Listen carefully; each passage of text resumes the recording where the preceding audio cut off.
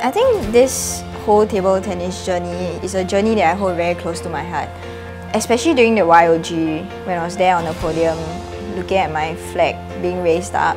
I realized that it wasn't just a sense of happiness, it wasn't just satisfaction from having achieved a dream.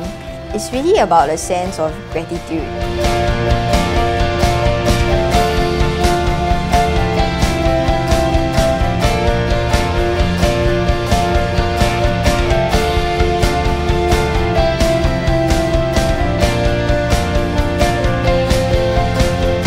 It means a lot to me when my journey is not just a personal journey itself, but it's one that has influence on the lives of others. It touches lives, it impacts lives. It gives me a great sense of purpose when I know what I'm doing is not just for me, but it helps people believe in their own destiny.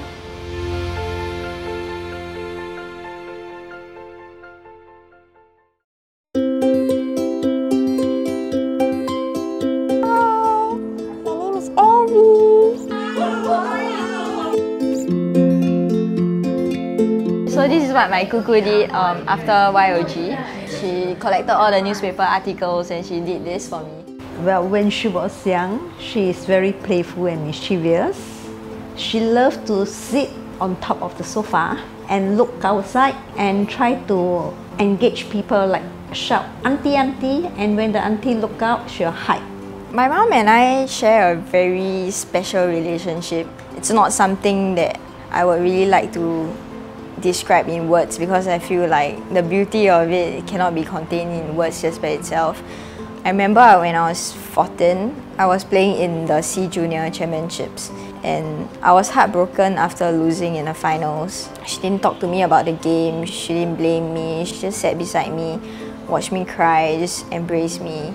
At that time, when you lose a match, maybe you are very down. So whatever words that you say to them, console them or encourage them, I think it's no point. So usually I will write a card or note to her.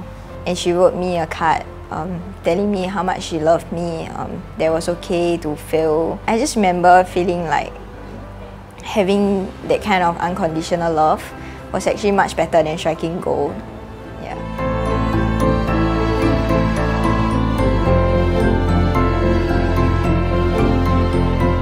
I am close to my sis. She used to take me out for ice cream rides late in the night. So that was when we will talk about every single thing. Fun at times, but sometimes when she cries, then it'll be very irritating. Love-hate relationship as with most siblings, I guess. So sometimes we'll be very good and very close and we'll like to play together, but sometimes we'll just irritate each other. Christy, where are you? I think there are a few entrances. Kallang Wave. Where are you near? Yep. Bye-bye. Where shall you go? Okay, I thought she was very serious at first. Yeah, but actually fake one, you know. Cause actually she's very funny. Maybe cause like game face, so you cannot really tell. We went to the same school. We got to know each other through church. One thing about her that people don't know is that she has wisdom beyond her years. She may be younger than me, right? But there are times where I talk to her and there's such wisdom about it. He's so right about certain things. And I'm like, oh yeah, okay, I can't argue with that. Yeah. I know like people see us as an athlete, so they would love like to see her succeed. But I want to see her succeed like not just in whatever she's doing, but as a person. Success as in like being happy. Don't act lah, really don't act.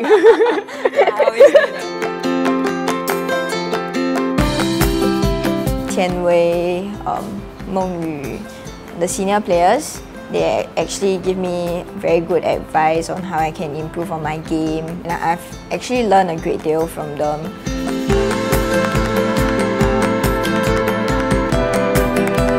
I think it's our place as Singaporeans to help them feel welcome. If you think about it, when you feel you're accepted, when you feel people welcome you, you just tend to want to be part of this more. You really have to be big-hearted, you accept them, and you help them get to know more about Singapore, about Singaporeans, the culture you have. At the same time, learn more about them, why certain things are this way, the certain values that they hold.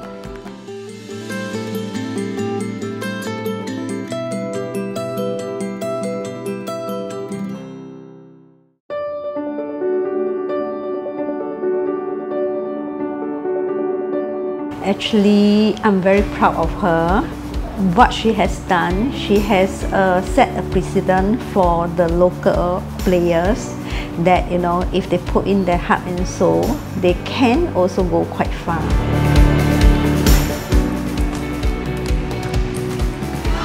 Isabelle Lee takes the point. And a beautiful point.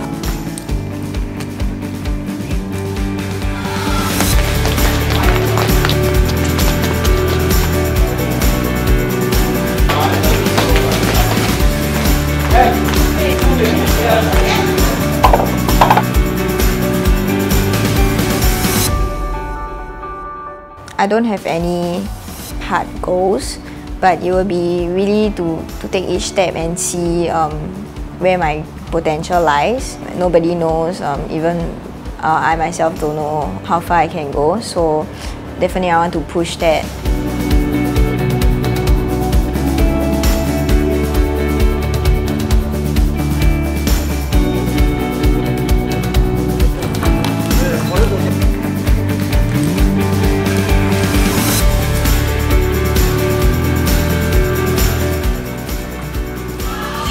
Point.